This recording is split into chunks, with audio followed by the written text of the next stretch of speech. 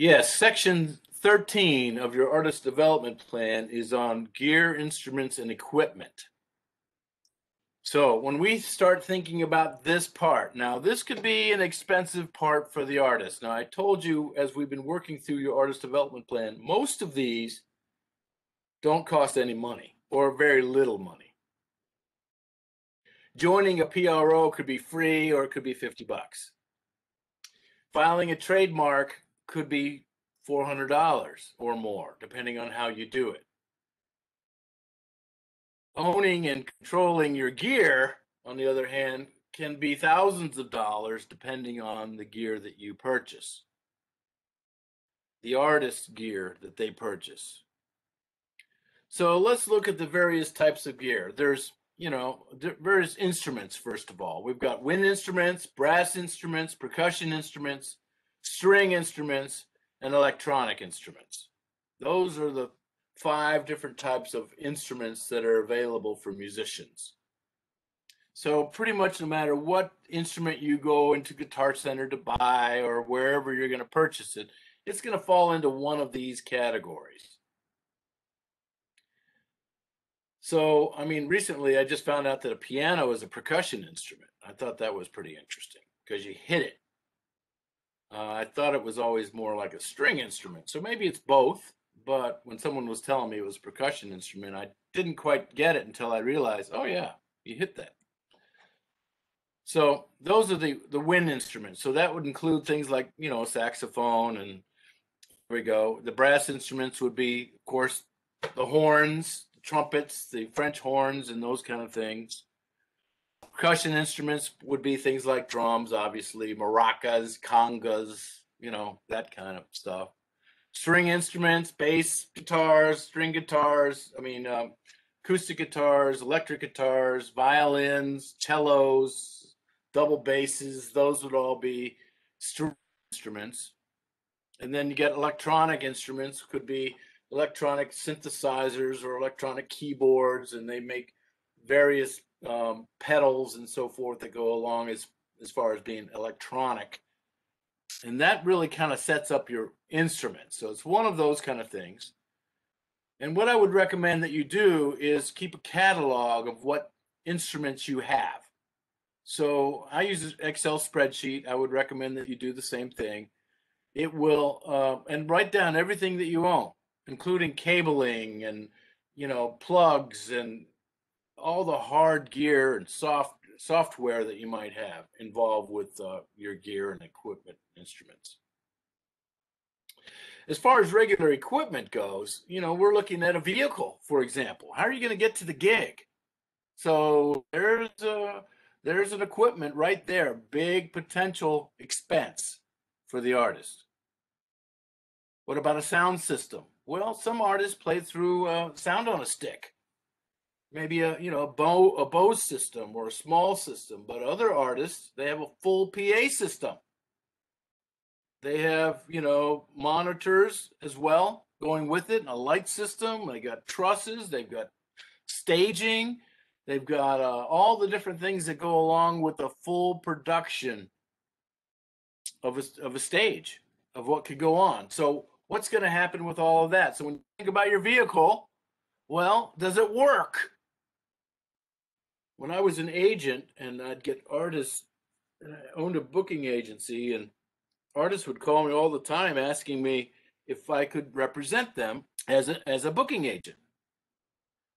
And instead of asking them what type of songs they play and where they've played in the past and how many people are in the band, the very first question I asked, do you have reliable transportation? Reliable. Yes. Can it get you to the gig? Now, how you get home, I don't care. But if I'm going to book you at a gig, I need to make sure that you can get there. And then I've had musicians in the past say, well, my girlfriend will take me, or, my mom and dad will take me to the gig or whatever. No. I'm not going to be putting my time and effort into something like that, because the girlfriend might not be there next week, and mom and dad might just say, okay, that was the only time we're going to do that. So these are things that you have to think about. Does the artist have reliable transportation? And in that reliable transportation, can they fit all the equipment that they're going to need? Or do they have a trailer? Or do they have a bus? One of my clients, they're an Ohio band, and they play Baltimore about every 6 to 8 weeks. And in order to go play that gig, they all drive their own vehicles. Well, not all of them. It's a four-piece. They take 3 vehicles. The drummer's got to take his own vehicle because he's got to fit his drums in the vehicle. The guitar player has got to take his girlfriend, so he wants to drive alone because they're going to stay up there in a hotel or something. The other guitar player, who's also a keyboard player, and the bass player ride together. Sometimes the wife goes with them, sometimes the girlfriend goes with them, but at least they have enough room in the trunk, it's a pretty good sized vehicle, to put their guitars and bass and keyboard. I'm like, you guys are, why don't you figure out a way that you can do this so you can take one vehicle? Oh, no. We like taking 3 vehicles. In other words, they're never going to go on tour if they're going to do this. They're never going to make any money, putting all the money into gasoline, wear and tear on the vehicles. And like I just mentioned, what about a sound system? Is it a big sound system or is it a small sound system? Is it something that can hold a coffee shop, or is it something that's going to be much bigger for maybe an amphitheater or somewhere in between? Can it fit a venue like the Beachland Ballroom or the Agora Ballroom or the Agora Theater? What type of venue can their PA maximize sound in? You never know. What about a light system? Some people use lighting on a stick. Okay, they have a truss on the right and the back, and maybe they've got a truss over the drummer or a light stand over the drummer or something along those lines. As long as it works, it doesn't matter in one respect or another, but the lighting system, how's it going to get there as well? Okay, and the monitor system. Is this a big stage? You're going to need a lot of monitors. Those things are heavy duty. That's why a lot of artists are turning to in-ears, so they don't have to lug around all this equipment. But a lot of times there's still a monitor board on the side of the stage. How are they going to get the monitor board to the gig? So these are other things that need to be thought about and considered. And certainly staging. Now, most artists don't do staging. They hire it out, and they'll hire it to the local, to wherever they are. So if they're playing a festival, hopefully the festival already has the staging. But if they're putting on their own festival, their own outdoor gig, they may call a local staging company that might be able to provide not only the staging, but to provide the gear that goes along with it, the PA system, the lighting system, the monitor system, to go with the staging. And we're very lucky in Cleveland. We have a lot of really good staging companies, and some that are turned into major production companies. Eighth Day Sound, for example, does major tours around the country, and they're based right here in Cleveland. Rock Capital is another one. They do some big shows. They do all the major festivals that are in Cleveland. And many of these companies also have multiple sound systems. So they might put one at a street fest in Parma, and then they do another street fest out in Willoughby, and then they have another street fest going on, or a festival going on in the flats or at the zoo or something like that. So they have multiple systems and multiple people working for them.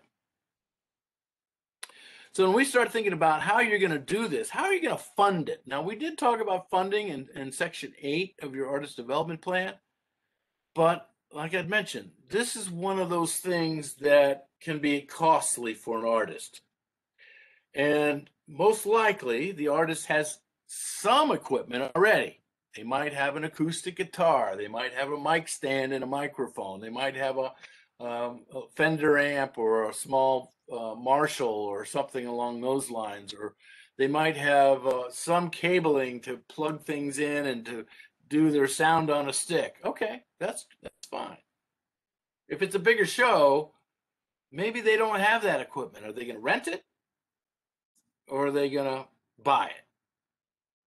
And then if it's a band, is there a band fund that's going to be going into this? And once again, talking about back to the agreements part, who owns it if the band breaks up?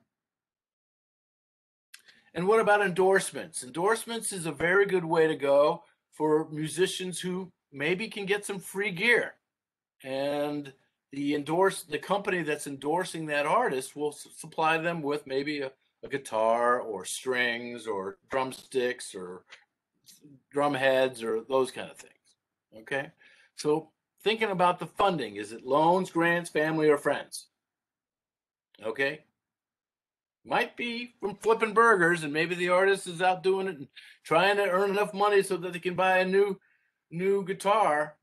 But I can tell you that I've seen a lot of artists who show up at gigs and they don't have a second set of strings. It's like, what? You didn't bring backup strings? Well, I couldn't afford it. Okay. Professionalism. Okay. Then we start talking about the care of the equipment also. So this will, the more you take care of the gear, the better it will be. It will lower your risk. So risk reduction. Certainly get insurance on the gear. And that's why you need a catalog or a gear list is for your insurance company. And then storage. Where are you going to store the gear? Now, if it's a guitar, you can store it in your case. Okay, that means you got to buy a case. You might keep it in your apartment or in your bedroom. Okay, that's fine. What about a PA system? Where are you going to keep it? In your garage? Okay. Is it safe? Is anyone going to steal it? Does it have a separate entrance? You're going to keep it in your basement? That means you're going to lug it up and down the stairs every time you need it? Things to think about. Okay? You got to lower that risk.